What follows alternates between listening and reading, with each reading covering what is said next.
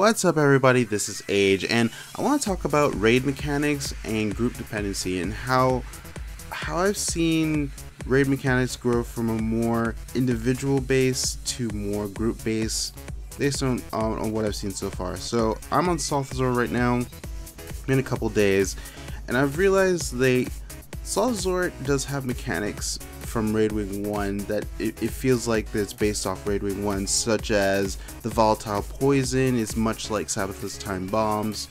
The tanking mechanic is much like the tanking mechanics you've done for Veiled Guardian or Gorspel, where you have to move them around at the proper times. And there's also lava floors, things like that.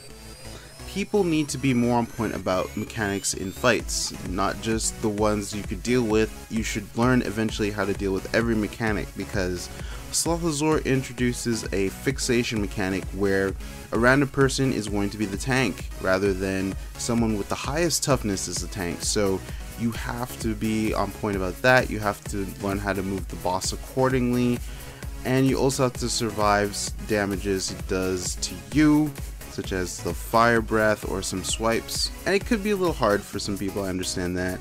And there's such thing as volatile poison, whereas for Sabbatha, the time bombs, you just had to be assigned 2 people closest to her, and whoever gets the time bomb, you just move out of the group.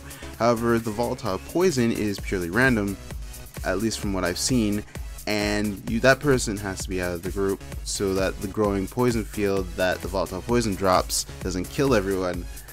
So people have to be on point about that, and they also have to do damage as well while moving, so people have to be on point about their rotations as well.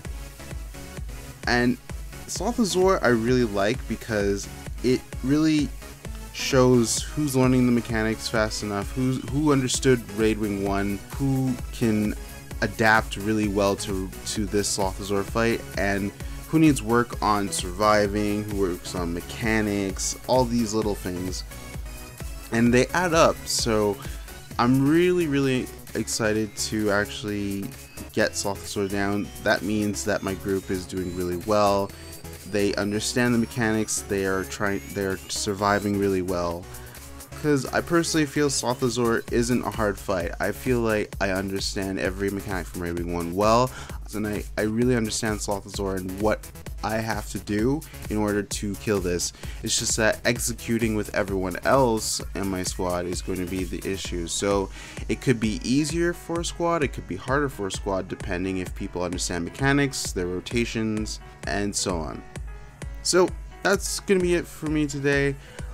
If you've fought Salthazor or have beaten him or, stuck on him, leave your thoughts in the comments below.